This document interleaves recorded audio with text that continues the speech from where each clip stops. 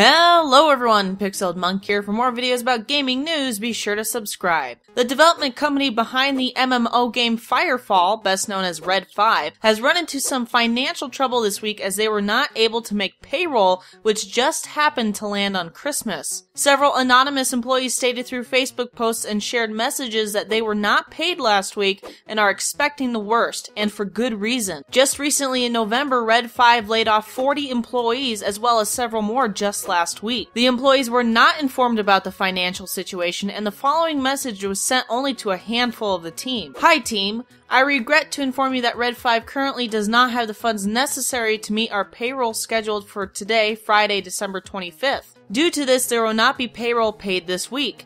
Red5 and the 9, our parent company, is currently working to resolve this during the holidays as soon as possible. We are hopeful we'll be able to resolve this and will update the team immediately. Yesterday, Red5 Studios stated that they would pay their employees by December 30th via direct deposit.